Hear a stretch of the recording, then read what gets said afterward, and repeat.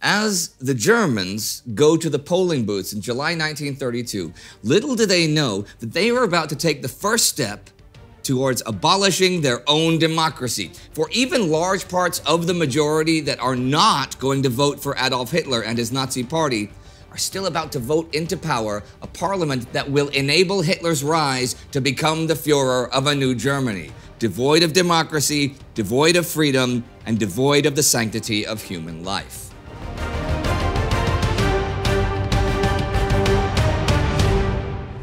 Welcome to Between Two Wars, a chronological summary of the interwar years, covering all facets of life, the uncertainty, hedonism, and euphoria, and ultimately, humanity's descent into the darkness of the Second World War. I'm Indy Neidell. In our episode about the effects of the global financial crisis in 1931 on Germany, we saw how Chancellor Heinrich Brüning had managed to cancel war reparations, but also run the German economy into a deep hole. His effort to cancel reparations was meant to silence the cries from the extreme right, who claimed that the post-World War I reparations and territorial losses were unfair, based on the delusion that Germany had not lost the war. When the Allies do agree to cancel reparations in July 1932, Brüning's government has already collapsed, and an election has been called for the same month. It's an election that comes less than 2 years after the tumultuous election that saw most of the established parties lose ground to the left and right-wing extremists. Although the center-left Social Democrats are still the largest party, the Nazis have made huge gains and came in second, and the Communists made an unexpected comeback and were now the third largest party. Now, despite these gains, in the grand scheme of things, the German Communists are by now weakened to near insignificance. They have been continuously beat down by both government and their extremist opposition. Support from the USSR is more or less non-existent because Stalin is focused on saving his faltering 5-year plan and exterminating the peasant class, especially in Ukraine, which we look at in other episodes. In any case, despite that, the Nazis and the Communists are involved in recurring street brawls and public showdowns, cementing an inflated feeling of impending doom among the population. The conflict comes to a peak on January 14, 1930, when Horst Wessel is murdered by Albrecht Höhler. Wessel is a 22-year-old Nazi agitator and head of a Berlin SA squad. The SA, Sturmabteilung, is the Nazi paramilitary wing. Höhler is a communist strongman, pimp, and convicted violent criminal. The murder is actually not political. Höhler is part of a gang that has been hired by Wessel's landlady to evict him over unpaid rent and for having let his girlfriend, an ex-prostitute, move in with him. Most of the gang just happen to be communists because they are acquaintances of the landlady's late husband, who was a communist. But the head of the Berlin Nazis, Joseph Goebbels, soon to be campaign manager of the Nazi election bid, pounces on the opportunity and frames it as a political murder, making Wessel a martyr. The gauntlet has now been thrown down, and the communists pick it up by attacking Wessel's funeral procession, thereby playing right into Goebbels' plans and further cementing the false idea of a political motive. So, just as the Reich is going towards new elections in 1930, tensions between the faltering extremists on the far left and the rising extremists on the far right are again in the headlines. Both parties increase their agitation against the established parties throughout the summer as they continue fighting in the streets. While both sides do get more support, it is especially the Nazis who hit home with their anti-reparations and conspiratorial agenda. 4 days before the election, Hitler speaks in front of 16,000 people in the Sportpalast, Berlin. Promising to do away with the swindlers he claims are robbing the German working man of his rights. He says, "What we promise is not material gains for just one class, but the increased might of the nation, because this is the only path to power and the liberation of the entire German people." However vague and convoluted, it is a message that resonates. And after the 1930 election, the Nazis see themselves vindicated. They are now a major contender for power. They make an adjustment in their agitation. Although the abrogation of the Versailles Treaty remains a central talking point, they focus increasingly on agitation against Brüning's austerity measures and the communists. By doing so, they are now framing themselves as the main opposition to everyone. And so the Nazis' violent pursuit of the communists continues to cause unrest. It is by no means so that this pursuit is unprovoked, with the communists also going after the Nazis. However, the SA is far superior in force to the disorganized communist paramilitaries. Throughout 1930 and 31, the political violence continues to further the chaos in Germany, and by early 1932, still Chancellor Brüning has had enough and imposes a ban on the SA. Faced with police crackdowns when trying to agitate unrest, they recede into the background. But Brüning is now losing ground as the Reichstag is getting more and more vocal in its opposition to his policies. One of the loudest voices of dissent is that of Nazi leader Adolf Hitler. Despite the promise of the Allies this past December to cancel reparations, Brüning's play to appease the Nazis has failed. In March 1932, the country goes to elect a new president for a 7-year term. The now 84-year-old wartime leader Paul von Hindenburg is the incumbent. He faces Adolf Hitler and the Communist Party leader Ernst Thälmann. In fact, the only reason the aging Hindenburg is on the ticket at all is to stop Hitler, whom he not only distrusts but personally detests. Brüning rallies the mainstream parties behind Hindenburg to avoid any splinter candidates. With that support on election day, Hindenburg avoids a runoff vote when he captures an absolute majority of 53%, defeating Hitler, who wins 37% of the vote, while Thälmann is a distant third at 10%. So much for the threat of a communist takeover, but the instability is now coming from within. Hindenburg, who reluctantly takes office, is sick and tired of the infighting and instability. In a move to strengthen the government with a harder leader, he dismisses Brüning and appoints the ultra-conservative Franz von Papen of the Centrum Party in his place. Von Papen envisions a wide-ranging reform of the Republic to increase the executive power of the president and make the government answer directly and only to the president to bypass the Reichstag, the parliament. The goal is to stop the constant rollover of governments unable to govern because of the constantly fractured legislature. His views are outspokenly anti-democratic, and he envisions a long-term transition back to monarchy. Already before Brüning is dismissed, von Papen has started negotiating with the Nazis to forge a coalition of the conservatives and the extreme right to govern the largest federal state, the Free State of Prussia, where the NSDAP, the Nazi Party, is, after state elections in April, now the largest faction. Now, Prussia covers more than half of Germany and includes the capital, Berlin. So if this state doesn't work, nor does Germany. But von Papen is fully convinced he can tame Hitler and make him fall in line with his ultra-conservative agenda. Or as he will soon say, within 2 months, we have pushed Hitler into a corner so that he squeaks.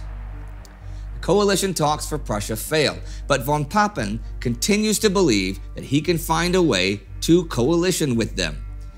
Von Papen's party is one of the smallest in the Reichstag, and he is facing increasing problems to govern, even with the help of emergency decrees by President Hindenburg. In May, he convinces Hindenburg to announce new Reichstag elections for July 31st. Von Papen foresees gains by the NSDAP and continues to court them for a coalition. In an effort to win their support, he lifts the ban on the SA on June 12th.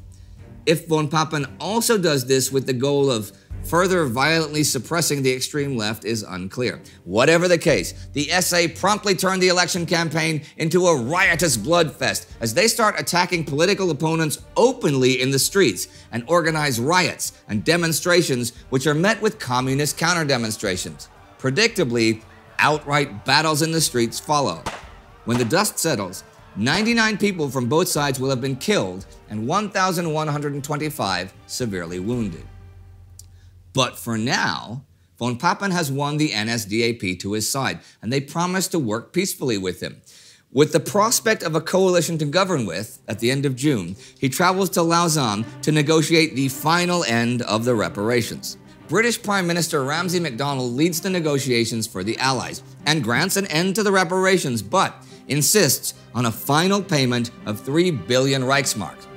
Von Papen manages to negotiate an unlimited deferral of payment on that final installment, though, and returns to Germany. Here, he is met with a barrage of dissatisfaction from the press and the public, who unilaterally reject this agreement as a failure. The most vocal opposition is again from his new friends, the Nazis, who continue to escalate the violent repression of their political enemies. The situation in Prussia now becomes critical, as this, the majority capital state, sees the greatest unrest but has no functioning government. The incumbents are unable to govern because no one has a majority and no one will form a coalition.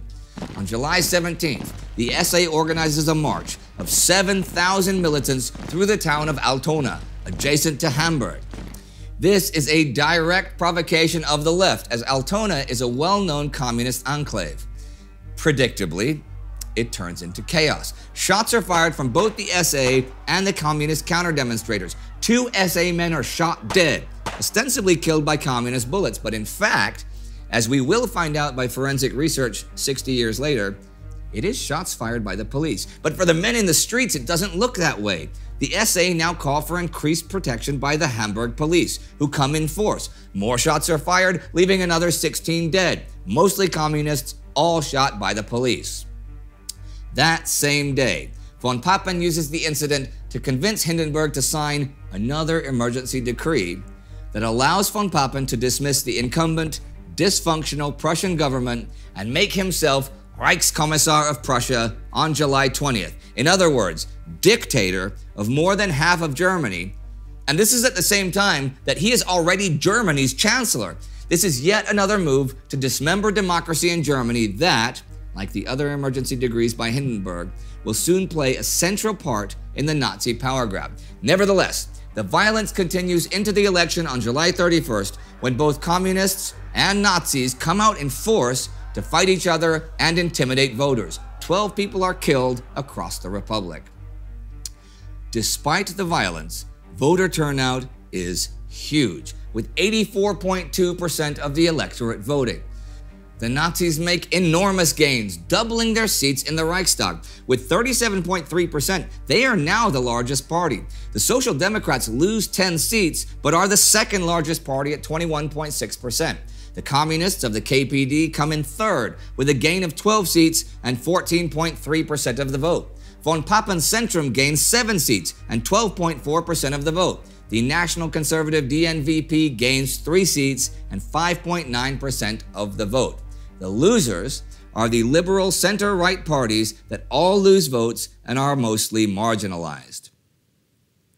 Now, that might seem like a victory for the Nazis, right?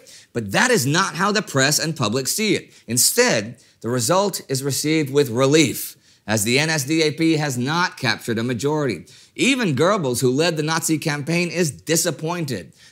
The mainstream party politicians and Hindenburg are terrified, though, with the NSDAP and the KPD together now holding slightly more than half of the seats in the Reichstag.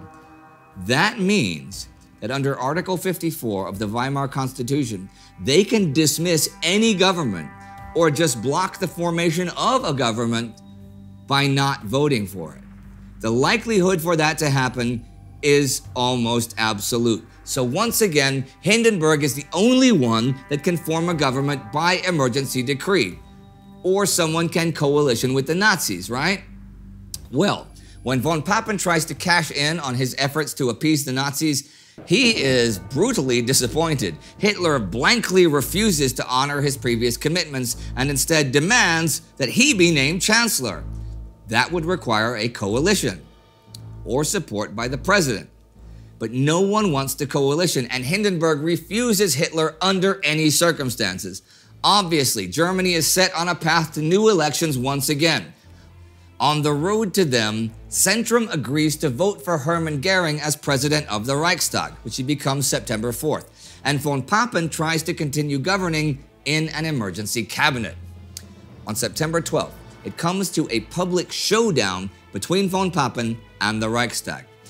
The Reichstag has only one point of order on this day: the acceptance of the declaration of government by Franz von Papen's cabinet.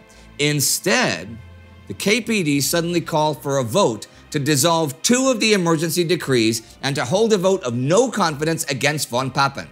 The NSDAP calls for a 30-minute recess to confer with Hitler.